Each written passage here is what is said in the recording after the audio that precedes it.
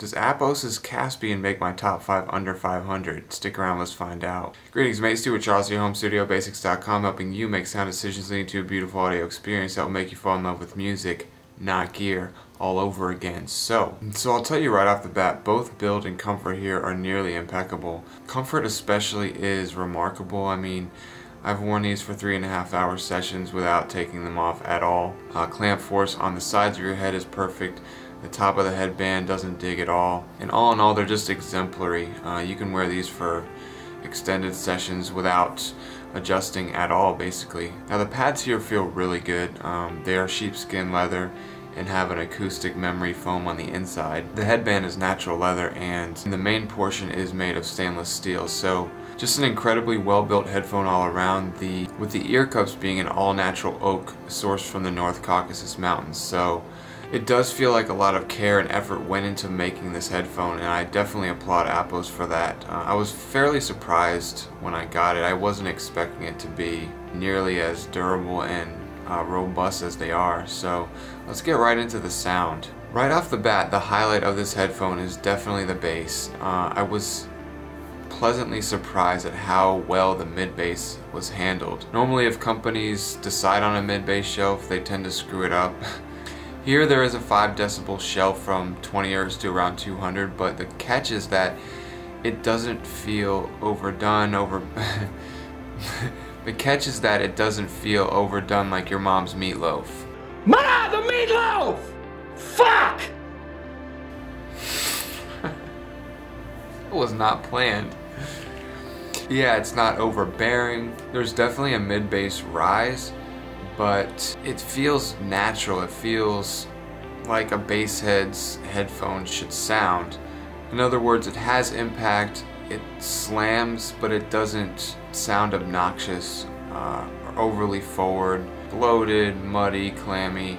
None of that applies here. So it's a fun bass, but it doesn't sound overly aggressive, in your face. Insert word salad here. Moving into the mid-range and treble, this is not a overly analytical, detailed sound. It's more relaxed, a little bit more subdued.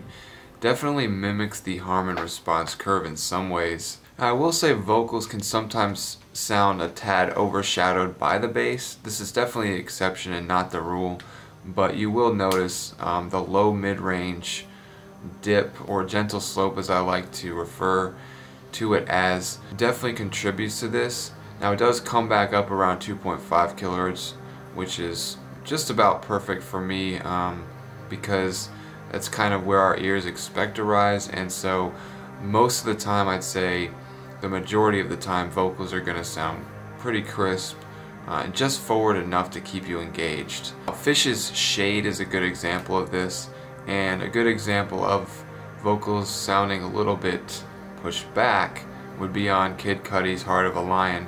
Now, I think that was just the way the track was recorded because, as I said before, this is the exception and not the rule. Vocals mostly sound good, and the low mid-range slope downward is not going to be too problematic in the majority of cases, so you won't have to worry much there. The other thing to note is that while a track like First of the Month from Bone Thugs and Harmony sounds absolutely incredible, especially for a track recorded in 1995, it sounds punchy and rich and hits really hard. But on the other hand, with some tracks the resolution could definitely be better. The Caspian is certainly not as resolving as an Aria. Most people probably won't care too much about this. Now, audiophiles will definitely notice, and I also noticed as well, but you know, it's something that I can kind of give a pass to because the resolution isn't horrible. It just really could be improved a little bit. For instance, I think this is, sound-wise, this is more of a $300 to $400 headphone, boosted to $500 by virtue of its incredible build, comfort, extra balanced cable, and carrying case. And they even give you a sticker, which is, you know, whatever, but I kind of like stickers, so sue me. Now, another point of contention with some people may be the treble.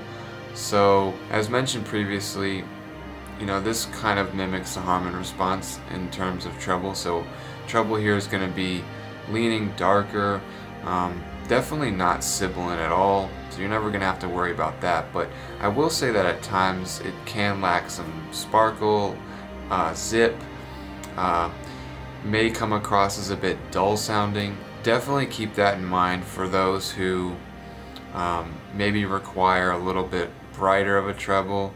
It's definitely here something to take into account before purchase. So yes, I recommend them. I would caution you to stick to well-recorded, polished, modern music for the most part, although they do work for most genres, I would say.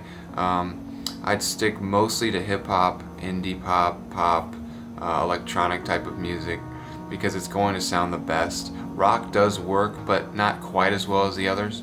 A running theme when you're listening to these will be that you'll notice it's not trying all that hard to impress you, which is definitely a good thing. It's very smooth, liquidy sounding. Again, might not be quite as resolving enough for some people, but overall definitely a good sounding headphone for sure. As far as amplification, you're not really going to need to go too crazy here.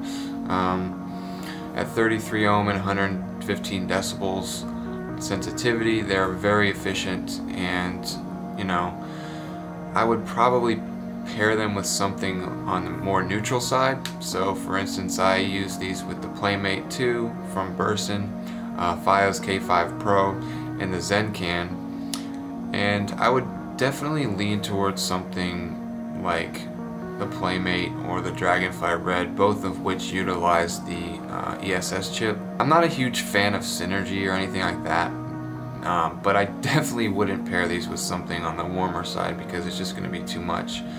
Because I would say that the Caspian overall is definitely a warm-ish sounding headphone, at times lacking detail. So yeah, I'll leave links down below for where to buy as well as my review, so check that out. And don't forget to ask me about my grandchildren, and don't ever give up.